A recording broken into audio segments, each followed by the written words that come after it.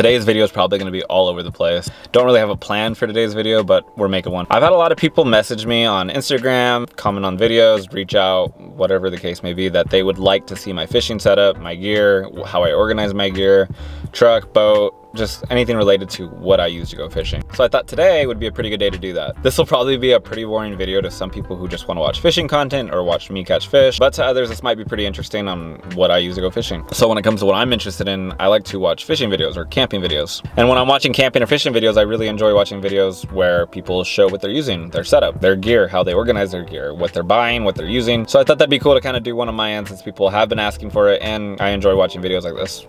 All right, getting out of the truck now. Like I said, this video is kind of going to be all over the place. I'm not really organized right now and I have no idea how I want to film this video. I've never done a video like this, but we'll jump right into it. We'll start with the truck, the money maker, what pulls the boat, what pulls the boats, because I fish with two boats, my dad and mine. So this is a 2002 Dodge Dakota. It is a 4.7 liter V8. I'm not a big car guy. I'm not a big truck guy. I just know what I like. But yeah, I'm really happy with this truck. Solid truck. I pretty much only use this truck for fishing, but I love it. And it is my first truck. It's my first truck I've ever owned and I'm pretty happy about it. Now that I got all that boring stuff out of the way about the truck, let's see how I organize my gear. Now keep in mind, this is actually pretty neat. It's usually way messier than this, really dirty, really unorganized. So this is actually pretty good setup for right now. Over here on the left is where I keep most of my lures, pretty much all my lures when it's in the back of the truck. I have a lot of soft plastics, I have a lot of crankbaits, got my weights and hooks at the bottom here. I normally only carry bass fishing stuff in here, but I am getting ready to hopefully fish sockeye here soon on the Columbia River. I've been really busy with homework and a whole lot of other things, so I haven't been able to get out there for sockeye yet. I'm hoping to do that soon, and if I don't, my bad. So yeah, this is where I keep all my stuff. I probably won't get into everything I have because that's pretty boring. My kind of sockeye rig where I keep my sockeye lures wrapped around that. It's down here. This is kind of my, like, I got cutters in here and a bunch of other things, but I like this box specifically because when I'm out fishing and I cut something off and I don't want to put it away right away where it goes in that box, I just throw it in here. It's just a lot quicker to throw it in here, get off the water, get home, cut the tag ends off, and then put it back where it goes into the gearbox. I'm sure a lot of other people do that, but that's kind of what I like to do, and it's a good idea if you don't do it. Put that back. And it is a small truck, so you kind of have very little room. Back here is where I kind of like to store random things. Right now I have my 2-stroke oil and then the container I use to measure how much oil I put in the gas tank. So I'll often keep that there, and I'll scoot that over, and I'll kind of put this bungee cord around so it doesn't move around in the truck, and that's pretty helpful. I do need to organize a little better than this because it's still a little chaotic. Back here I have this green bag, and I use this green bag for my camera equipment. I like to keep my drone in there, my GoPro stuff, the Canon stuff, and anything kind of camera related. My gimbal if I can. It's a really small bag. I like this bag, but it's definitely pretty small for camera stuff. Thinking about getting a bigger bag or a different kind of case for camera equipment because it is pretty packed. Here's the Canon case, I got the drone thing in here. I'll put GoPro in here, and I don't have everything in here right now because I'm not fishing, but I'll put a couple of portable chargers here for the GoPro, for my phone, and anything else that I need to charge on the water. But yeah, this is my bag. This is what I use for electronics and just random stuff. Got a strap there if I need to strap anything down. Here's kind of how I keep my rods in here. And it looks pretty chaotic. It looks like things will get tangled up pretty easy, which it happens to be the case. I have 2 extra rods in here that are a little bigger, and that's because I'm rigged up to go sockeye fishing here soon, so they are kind of just in the way there. Don't normally have those back here. Like I said, it's normally just bass fishing rods, but they're hanging out here.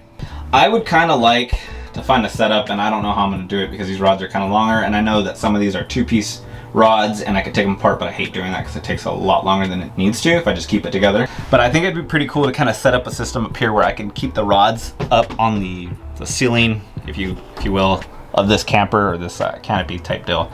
I don't know if I'm ever gonna do it, but I think it'd be a good idea to kind of keep things out of the way and then keep more room here at the bottom. Put that away. This is for my Yeti. Sometimes I'll put random stuff in here to kind of strap it to this gearbox here. But yeah, here are my rods. Here's my net. You need the net. I'm always using the net because even for smaller fish, I tend to use this net because they pop off. I don't always set the hook properly when I try to swim with the boat. And I got my favorite stick here. I think everybody needs a favorite stick, a walking stick, but I use this stick to get things out of the back when they slide back there because I don't like getting up there and crawling back there. So yeah, this is my stick. I love this stick. I found that stick like 2 years ago while I was camping. I got my 2 Yetis back there. pretty bougie to have the two Yetis. They have to be the Yeti brand, otherwise you're not cool enough. They give the truck a little bit more horsepower, so that's why I have both of those back here. I usually put food or drinks in that one and stays cold for a long time. I have the bigger one back here because, like I said, I do plan on going sockeye fishing here soon, and it would be pretty helpful to have that just back here instead of digging through the garage to get it. But yeah, 2 Yetis, 2 ice chests. That's kind of how I store everything. Not a whole lot of excitement back here. Pretty unorganized. It's semi-organized. It is a little bit more organized because I am getting ready to go fishing. I'd have to do a video how the back here looks after a fishing trip because it looks like a tornado definitely ran through here after I'm done fishing. All right, that is how I organize the tackle. This is my boat. The nickname for the boat is La Plancha. I love this boat. It is a great little grinder boat. I really like this boat because I can beat it up. I'm able to get on rocks and dirt, mud, whatever, weeds. I can really put this boat through a lot. I beat it up, I put it to work, I use it a lot. I can go on and on about how much I love this boat. It sits on the water really well. It does a really great job in shallow water. I've also taken this boat out in 15+ mile/hour winds many times, 20 mile/hour winds, and it's done a great job with the waves and the wind and whatever else the case may be out there on the Columbia River. Now time to talk about the goods. What makes this boat go? What makes this boat fly? I have a 20 horsepower Mariner or Mariner. I don't know how to pronounce it. I think it's Mariner. I think it's is it Mariner? I don't know. It's really solid motor, has done me pretty good. Now that I'm making this video, something's probably gonna break on it, but that's owning a boat. Got a 6-gallon gas tank back here. Got the battery box and the battery inside of it, obviously. This is a new battery box. I don't really like it because it only has one port here for a depth finder, and I have 2 depth finders on this boat. Back here's the cables for the trolling motor. They run through here, and they run all the way to the front.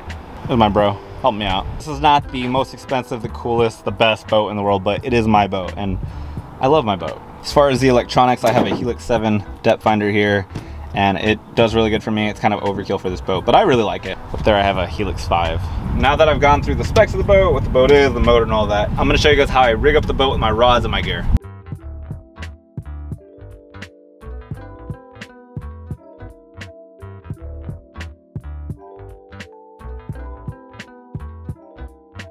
So the boat is rigged up with some of the rods and reels. I don't have everything in here, obviously, because just a mild kind of example of how I get rigged up. So I normally sit here in the captain seat. I always sit here. Lures go right there. I got my camera stuff right here. Easy access for myself. Have my water there. We'll put some rods on that side, some rods on this side. Got the net up here. We'll sometimes put a Yeti here for snacks or a small ice chest for other snacks or sandwiches or whatever. Trolling motor pedal up here, and I really didn't get too much into the trolling motor. This is a 55-pound thrust trolling motor. It moves this boat pretty good. But at long last, this is my setup. This is my gear. This is everything I use to go out and catch a couple fish if I'm lucky.